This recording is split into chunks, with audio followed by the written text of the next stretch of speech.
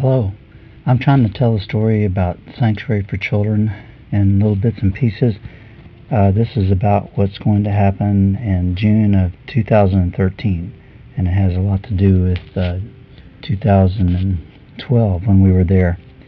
And these are some pictures from a place called Four Roads, Tamana, and this is the pavilion where there's water standing in the field because it's the rainy season. And just basically, before I get off the subject, tell you about how we got there.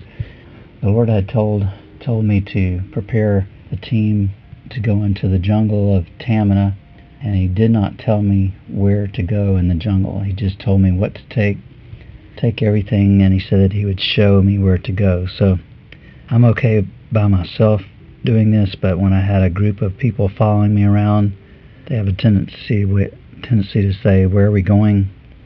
What's it going to be like? What are we going to do? I had to prepare them that God only gives me so much information, and I go because of faith. I understand that one reason that things are not always perfectly clear because our main connection, our strength is through faith in Jesus Christ and faith that God is going to do things in this world. If everything is too easy, I think we get like the Israelites. We forget where it comes from, and we want to take matters into our own hands. We kind of take the manna for granted. We take it for granted that He parted the Red Sea and destroyed the armies of Egypt and plundered the nation, had them give the gold and the silver. In other words, all the things that He's done before for Sanctuary for Children, we just assume that, it's going to be easy. We get like children riding in the back seat of a car.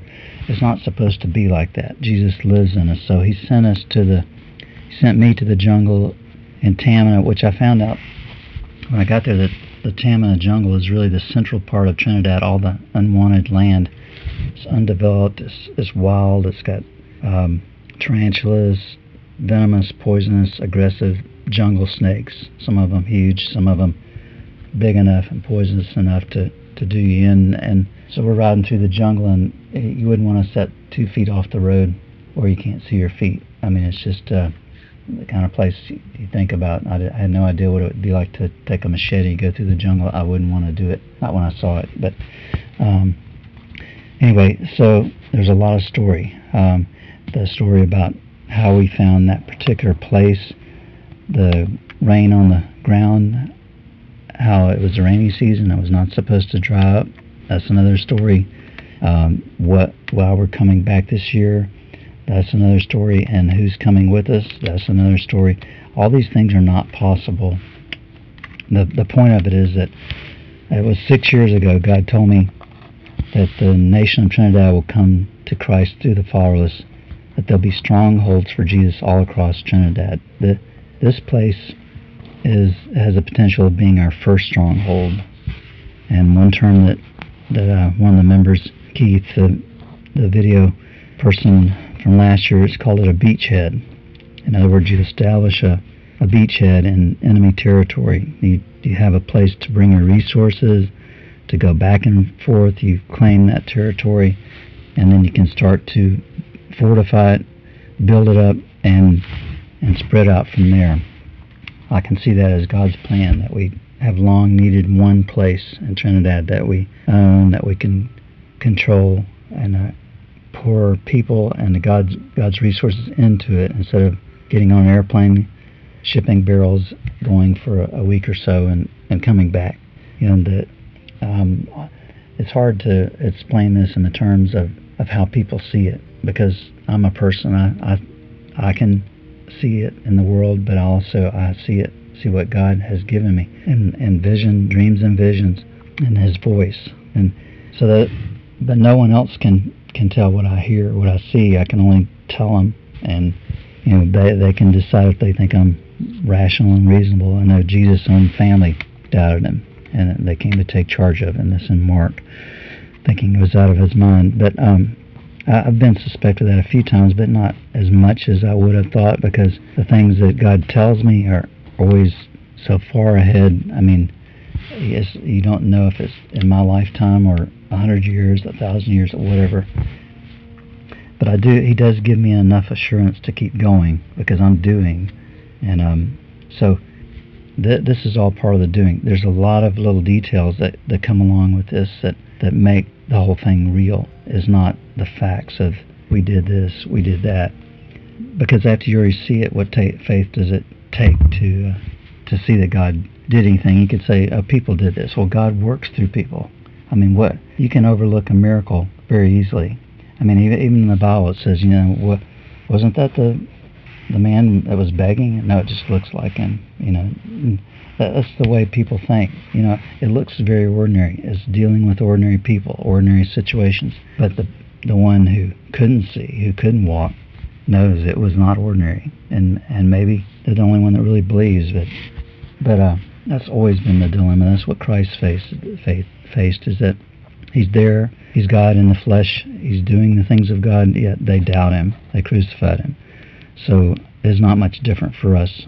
By his power, he makes himself known. I mean, we can talk, we can persuade, but we're in a different culture, even with intellectual people in America. It's almost tougher with intellectual people. It's just those who say there is a God, they come as a child. That's the whole point.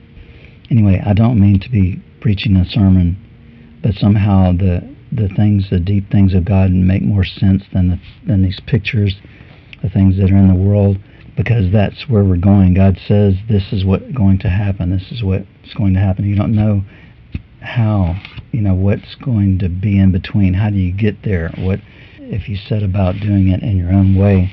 You'll probably find yourself building something of man, not of God. But if you say, yes, Lord, I know if I doubt this, I would have doubted everything before. I wouldn't even be to the point of even listening to you. So there's no reason to doubt now any more than there was before, things that have already come true. As far as how we get there, how this comes about, the best thing to do is let God tell me what to do one step at a time. So all these videos, all this ministry is an example of that.